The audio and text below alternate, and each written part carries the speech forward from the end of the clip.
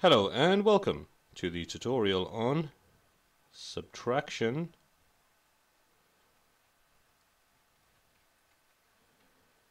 of 3-digit numbers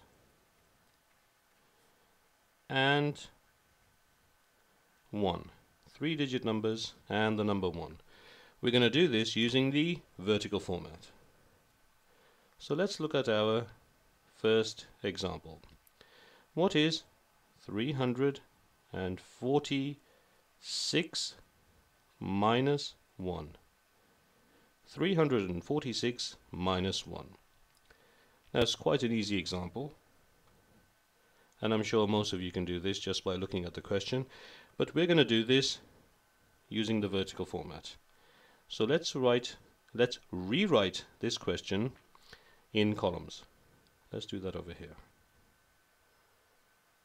346 minus 1. The 1 goes below the 6 because both of them are units. And let's label the columns as well.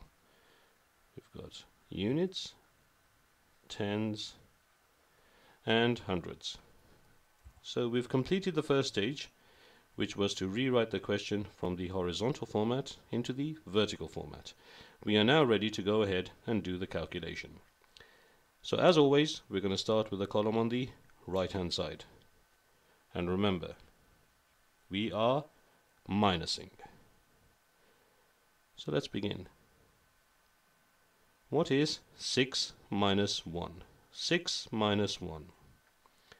Well, that's nice and easy. 6 minus 1 is 5. And now we're going to do the tens column. We've got 4 minus 0.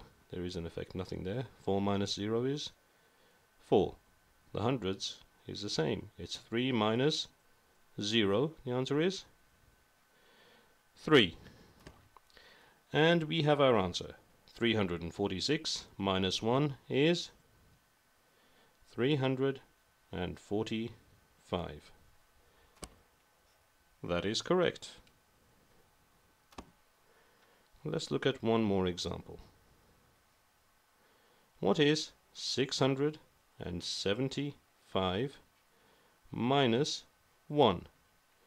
675 minus 1. Again, we're going to do this using the vertical format. So let's do that over here. 675 minus 1. And let's label the columns again. We've got units, tens, and hundreds. So that's the first stage done. We are now ready to go ahead and do the calculation. As always, we start with a column on the right hand side first. So what is 5 minus 1? 5 minus 1. That's right, it is 4. For the tens, we have 7 minus 0. That remains 7. And as for the hundreds, we've got 6 minus 0. The answer remains 6. And we have our answer. 675 minus 1 is 674. That is correct. So that is how we do subtraction of 3-digit numbers and the number 1 using the vertical format.